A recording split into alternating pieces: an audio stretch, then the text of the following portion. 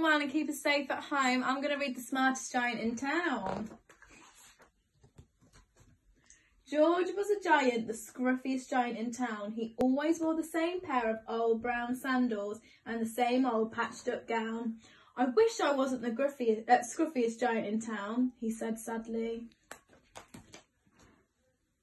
But one day, George noticed a new shop. It was full of smart clothes, so he bought a smart shirt, a smart pair of trousers, a smart belt, a smart stripy tie, some smart socks with diamonds up the sides, and a pair of smart shiny shoes. Now I'm the smartest giant in town, he said proudly. George left his old clothes behind in the shop. He was about to go home when he heard a sound. On the pavement stood a giraffe who was sniffing sadly.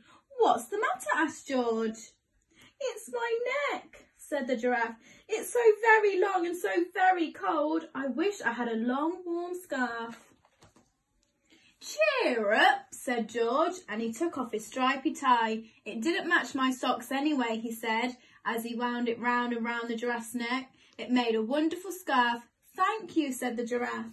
As George strode towards home, he sang to himself, "My tie is a scarf for a cold giraffe, but look me up and down. I'm the smartest giant in town." George came to a river. On a boat stood a goat who was bleating loudly. "What's the matter?" asked George. "It's my sail," said the goat. "It blew away in a storm. I wish I had a strong new sail for my boat."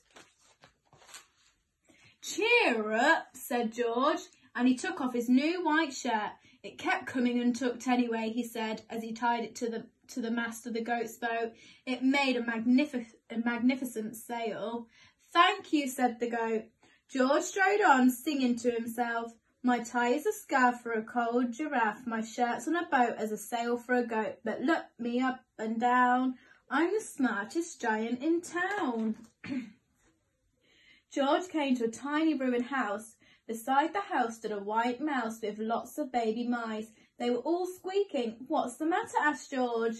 "It's our house," squeaked the mother mouse. "It burnt down and now we have nowhere to live. I wish we had a nice new house." "Cheer up," said George, and he took off one of his shiny shoes. "It was giving me blisters anyway," he said. As the mouse and the baby scrambled inside, the shoe made a perfect home for them. "Thank you," they squeaked. George had to hop along the road now, but he didn't mind. As he hopped, he sang to himself, "My tie is a scarf for a cold giraffe. My shirt's on a boat as a sail for a goat. My shoe is a house for a little white mouse. But look me up and down. I'm the smartest giant in town." George came to a campsite. Beside a tent stood a fox who was crying. "What's the matter?" asked George. "It's my sleeping bag," said the fox. "I dropped it in a puddle. I wish I had a warm, dry sleeping bag." "Cheer up," said George, and he took off one of his socks with diamonds up the sides. "It was tickling my toes anyway," he said, and the fox snuggled into it. It made a very fine sleeping bag. "Thank you," said the fox. George hopped on, singing to himself, "My tie is a scarf for a cold giraffe. My shirt's on a boat as a sail for a goat. My shoe is a house for a little white mouse. One of my socks is a bed for a fox. But look me up and down. I'm the smartest giant in town." George came to a big, squelchy bog. Beside the bog stood a dog who was howling. "What's the matter?" asked George. "It's this bog," said the dog. "I need to get across, but I can't. Getting stuck in the mud. I wish there was a safe, dry path."